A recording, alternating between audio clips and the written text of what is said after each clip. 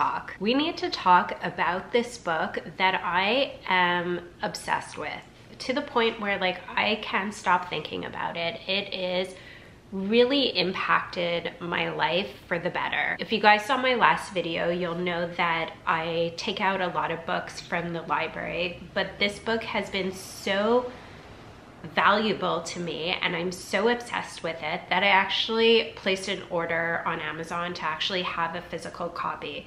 So the book that I'm talking about is called Attached, and it's a book on adult attachment styles.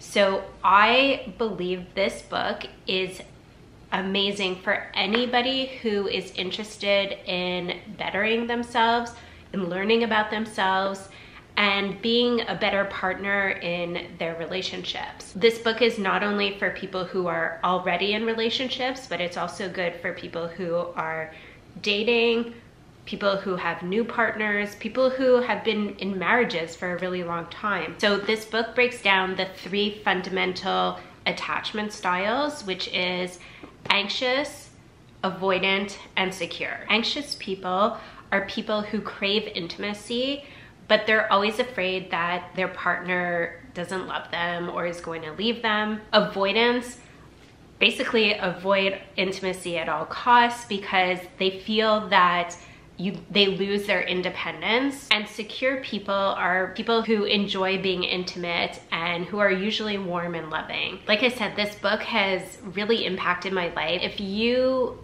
are questioning maybe why your relationships aren't working out, or you don't understand why your partner doesn't understand certain aspects of your behavior, you don't understand why somebody is pushing you away, or you don't understand why you can't communicate effectively with your partner, then I think this book is something that you should look into. It really makes you understand, or at least it did for me, of past relationships, and I realized how I could have maybe communicated in a different way, but now that I understand where my partner was coming from, I think our communication would be completely different. I learned so much about myself, about relationships, about different types of people, about effective communication. So I think this is something that everybody would benefit from having. So yeah. Enough about my fabulous discovery. I just finished dinner.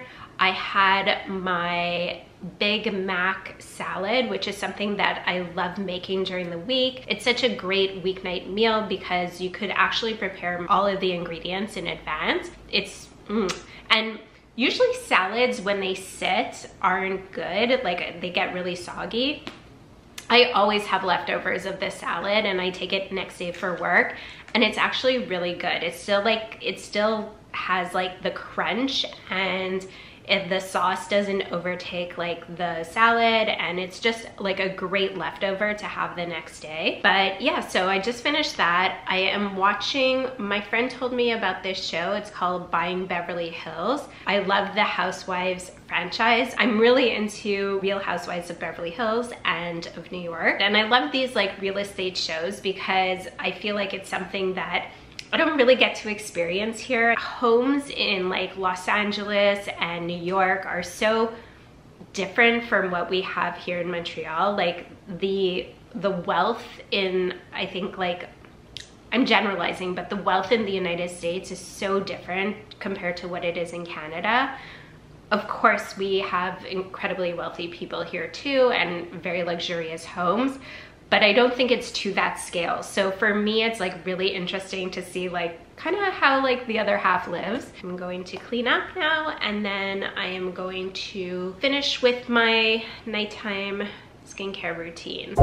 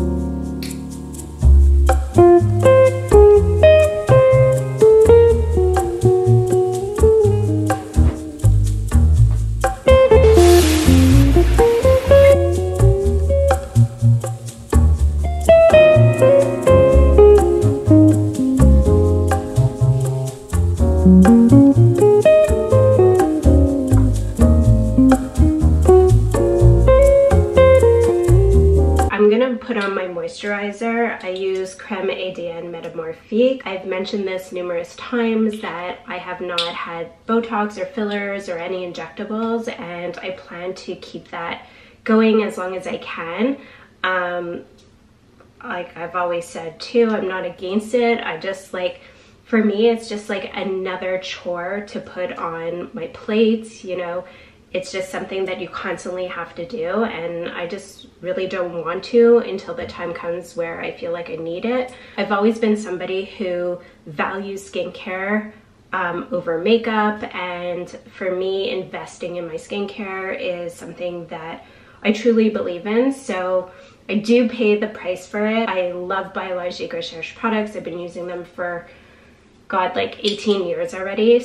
Without hesitation, I went back to my tried and true ADN Metamorphique.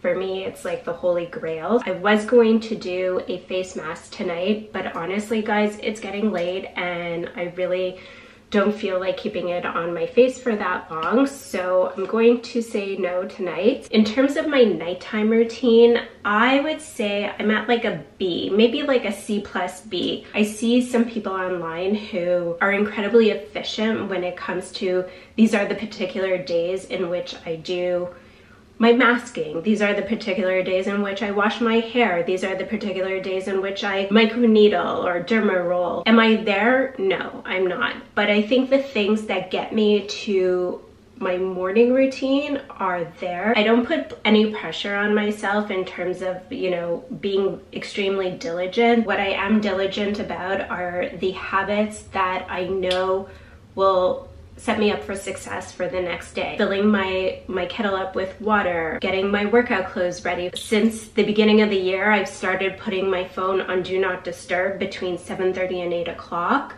For me, that's a game changer. To be honest, I used to just not answer my phone and people would get really upset with me. I've been doing that for years. I know my parents weren't happy about it. They said I never answer my phone after 8 o'clock. I just feel that my nighttime, the time to decompress, and I don't want to be on my phone at night. I spend the entire day talking to people. I spend the entire day taking care of people at work, and the nighttime is kind of like my sanctuary. It's a time for me to decompress, to unwind.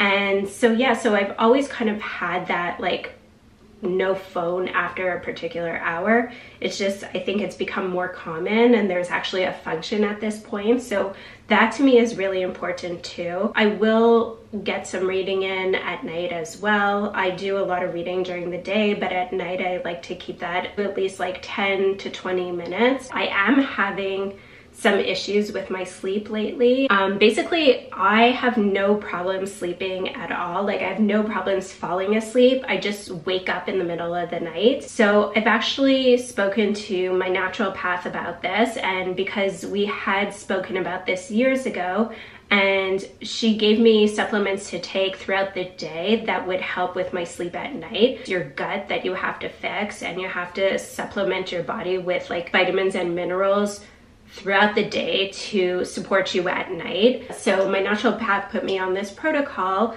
which I was doing a pretty good job of following, but I sort of like fell off the wagon, and it's just something that I really want to put back into my routine. And that's something that is basically throughout my day, and then I take one more supplement in the evening before I go to bed. So I am going to do that tonight because sleep is so important, and I think to have uninterrupted sleep is so important.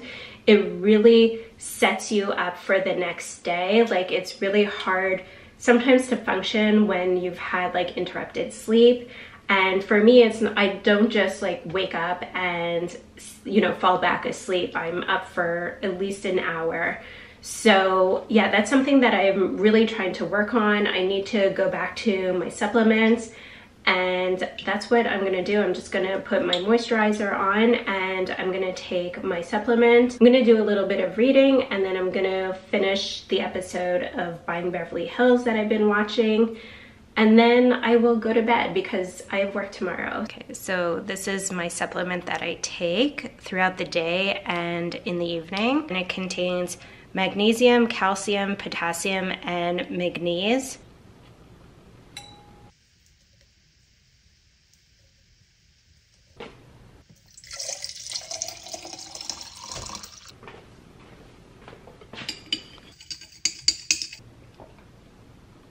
Levi, bedtime. Go on, bedtime. Good boy, bedtime. Good boy. Good boy. Good, Levi, bedtime. Good boy.